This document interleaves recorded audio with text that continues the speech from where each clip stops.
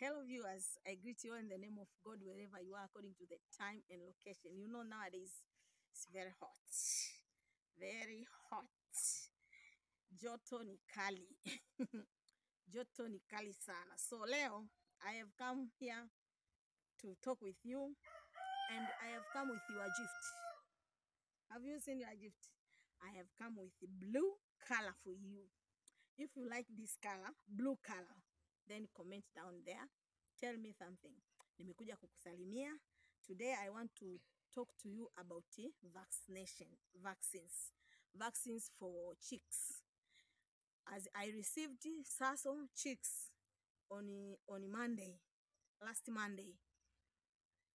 Now, because I received it on last Monday, we are going to give them first vaccine on Tuesday, because we are starting to count days from Tuesday, because we receive Monday, then Tuesday was our day one. Now from Tuesday to Tuesday 1 week, so we are going to give them vaccine on Tuesday, the first vaccine on Tuesday, which is Newcastle. So I'm here to talk to you about Newcastle. Welcome back to my channel. If you are new, you are most welcome. We love you. We appreciate for you visiting our channel, and we appreciate for sure. Karibu sana, ujisikie uko nyumbani, tunakupenda na tuko hapa kukuelimisha wewe juu ya ufugaji. Ufugaji ni mzuri, ufugaji unalipa. Kwa hiyo nimekuja hapa kukuelimisha wewe juu ya chanjo. Na kwa kuwa tayari tumekwisha kupokea vifaranga vyetu, na sasa tunaelekea kumaliza wiki ya kwanza. First week we are going to finish it. On Tuesday we are going to vaccinate them. We are going to give them Newcastle vaccine, which is from Monday.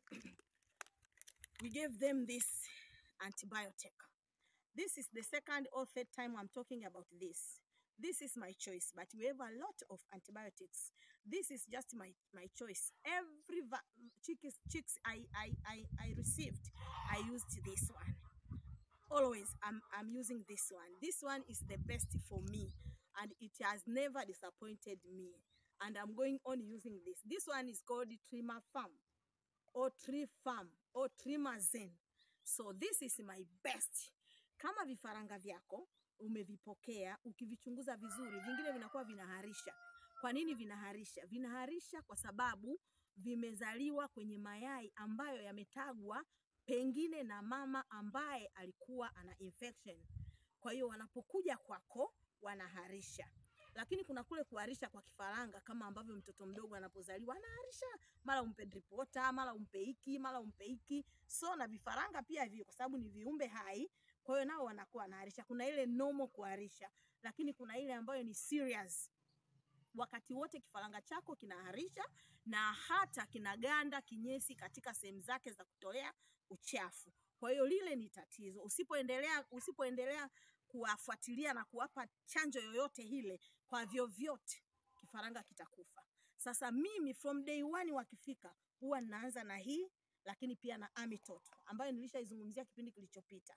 Kwa faida tu yako na kwa sababu nakujali na ninakupenda, nimeamua nirudie. Hii hapa, ukipokea tu kifaranga chako unampa siku 5 za mwanzo. Na hii haijawahi kunidisappoint. Kifaranga anakuwa healthy, anakula vizuri, anakuwa hana shida na wewe. Na unampa ile vitamin kwa ajili ya kumpa hamu ya kula. So this is the best because I have tested it. Kwa hiyo, ukishapokea vifaranga wako, unahesabu siku ile ya kwanza, siku ya 7, tunawapa chanjo ya Newcastle. Sina hizo chanjo hapo kwa sababu zile chanjo zinahifadhiwa kwenye ubaridi, kwenye fridge. Kwa hiyo siwezi nikatoa nikaiweka hapa. Lakini elewa kwamba ni Newcastle ndo chanjo ya kwanza ambayo wewe unatakiwa uwape katika siku 7 za mwanzo. Siku 7 zinakazofuata unawapa gombolo. Siku 7 zitakazofuata unawapa gombolo. Then siku 7 zitakazofuata tena, maana yake siku ya 14 gombolo, siku ya 21 utawapa tena Newcastle, siku ya 28 utawapa gombolo. From there you are waiting for chanjo ya ndui ambayo we are using injection. So you inject them from there, then ni food kuendelea mpaka wale vifaranga wako wanakuwa vizuri. Tunaelewana? Kwa hiyo nimekuja kukuambia kwa habari ya vaccines, kwa habari ya chanjo. Tuna chanjo 5 kifaranga mpaka awe sawasawa, mpaka afunge mwezi na wiki moja unakuwa umemaliza chanjo yako. Kwa hiyo wewe unatakiwa uwe unapiga hesabu na kuhesabu siku zako, ili kwamba wasikudisappoint au vifaranga. Trust me, ukifuata hiyo ratiba ninakwambia, wewe hautasikia kifaranga kimekufa. You will control death kwenye vifaranga wako. Utaibuka hapo wewe ni mshindi with 0 death. Kwa hiyo wewe fuata huo utaratibu. Ukiwapokea tu wape antibiotic na vitamin. Antibiotic na vitamin pamoja na ile glucose ya siku ya kwanza masaa machache. Unawapa ile. From there ikitafika siku ya 7, kwanza siku ya 6 ile uwapi dawa yoyote. Unawapa plain water. Alafu siku ya 7 ndio unawapa chanjo.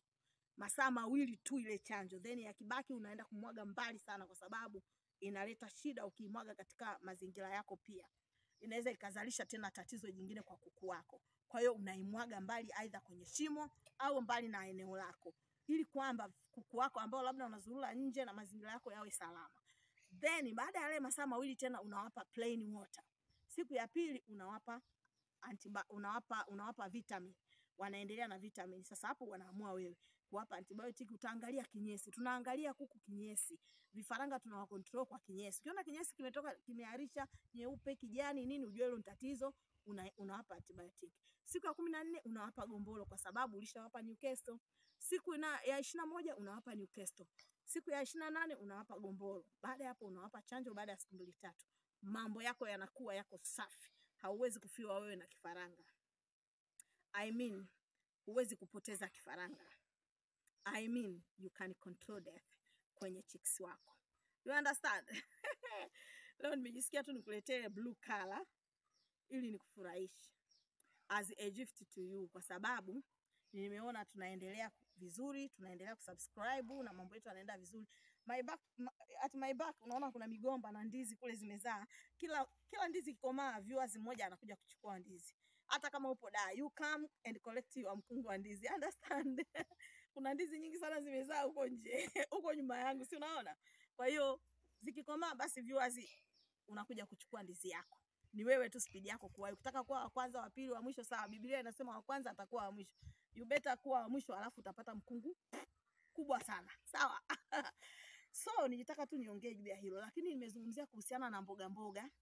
Mboga mboga ni muhimu sana kwa vifaranga. Klipu hiyo iliyotangulia leo nimezungumzia kuhusu mboga, na nilikuwa nawapa mboga kuku wale wanaotaga.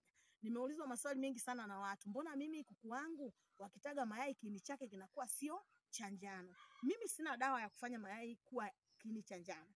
Mimi natumia mboga mboga, na mboga mboga zinafanya vizuri sana kwenye kuku kiasi kwamba mayai yako yanakuwa ni kiini cha njano. Nataka nipasue yai langu moja hapa, alafu wewe utaniambia unaona nini. Yai lako wewe linafanana na mboga mboga na yellow ambayo ile watu wanaitaka? Hili ndo yai. Sawa bwana. Mimi nataka nipasue ili wewe uone. Umeona hili yai? Hili yai unaliona lilivyokuwa lina njano. Ngoja nikupasulie na jingine.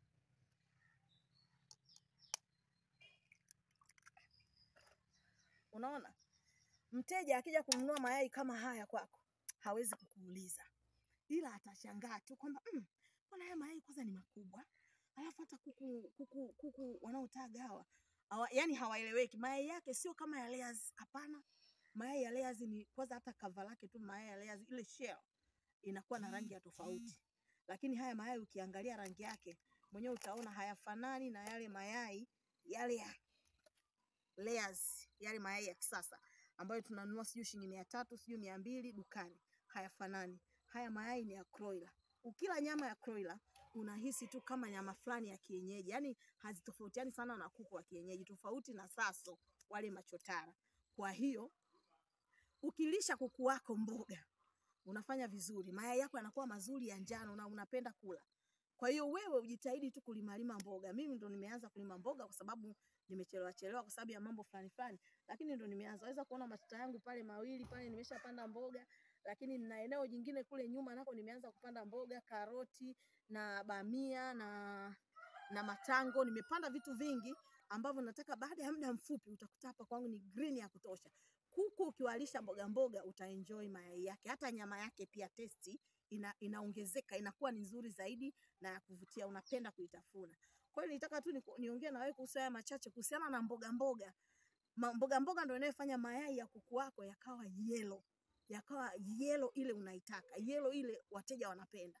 Kwa hiyo wewe ni ukazani tu kuweka mboga mboga kwa kuku wako, unawapa chakula, mchana unawapa mboga mboga, asubuhi unawapa chakula hivyo.